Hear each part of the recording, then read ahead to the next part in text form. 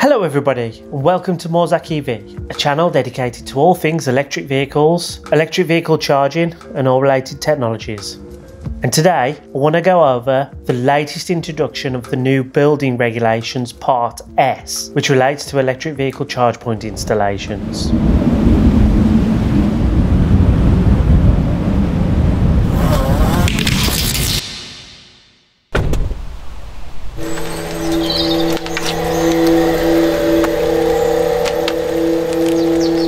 So for those of you who don't know, the building regulations are issued by the government in the United Kingdom to regulate the construction industry. There's a whole host of documents which relate to things like plumbing, electrics, construction in general, ventilation, energy saving, and a whole bunch of other topics. However, today we're going to focus on the new document Part S, which relates to electric vehicle charge point installations.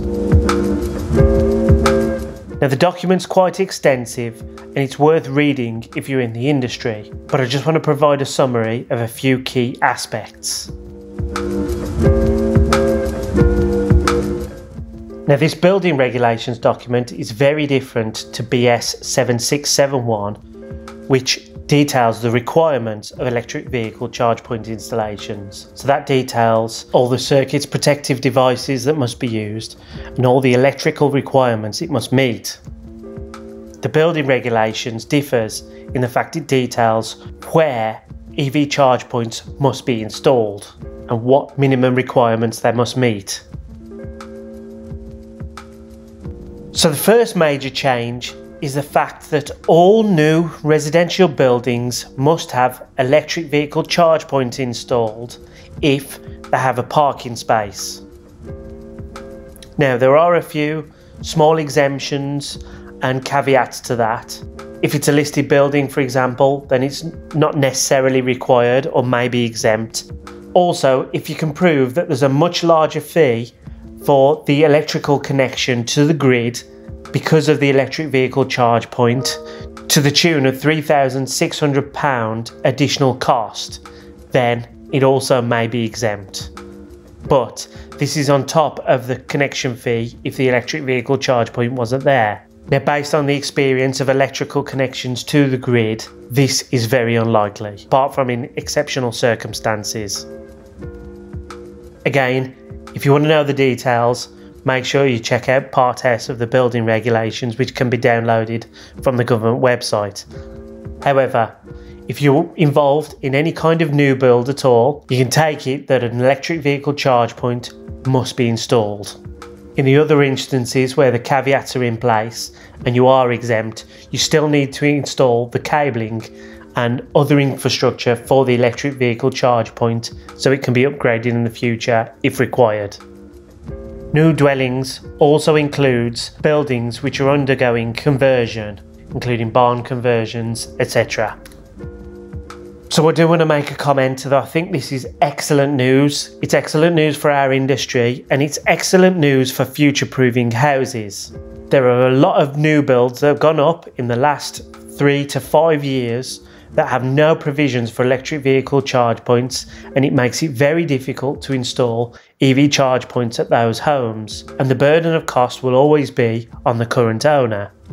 This does make moving to electric vehicles much more difficult for existing homes, so this ensures that all new builds are future-proofed.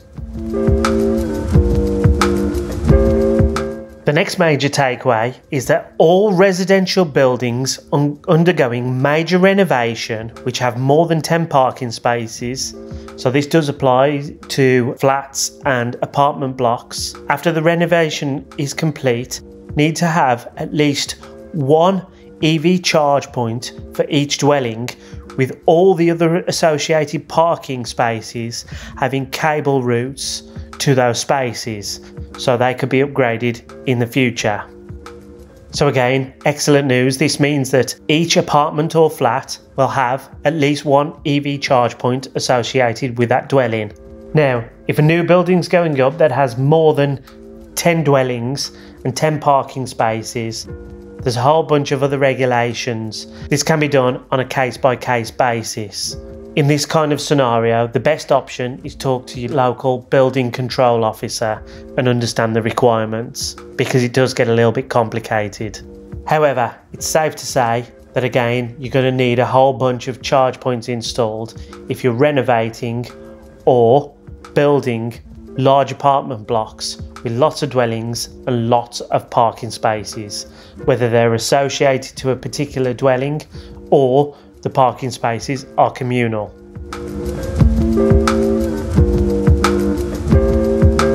So, whether people like it or not, there are massive changes coming with electric vehicle charging infrastructure for new dwellings, renovations and conversions.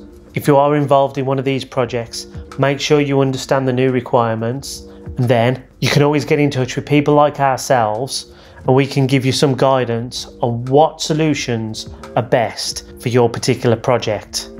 And it really is worth working with electric vehicle charging specialists like ourselves to understand what's possible, and we can provide advice on solutions that include security to prevent unauthorised access and use of the charge points, and billing systems where the charge points are communal. We can also make use of significant discounts that we get from purchasing charge points on a daily basis, and we can provide the knowledge that is required to meet the technical requirements of electric vehicle charge point installations to make sure they're safe and meet the end user's needs. We're going to have some more videos coming up which showcase what we've been doing to work with developers on large-scale construction projects. So make sure you like and subscribe to get notifications of our future videos. Check us out on our other social media. Give us a cheeky thumbs up if you like the video. In the meantime, thanks very much for watching.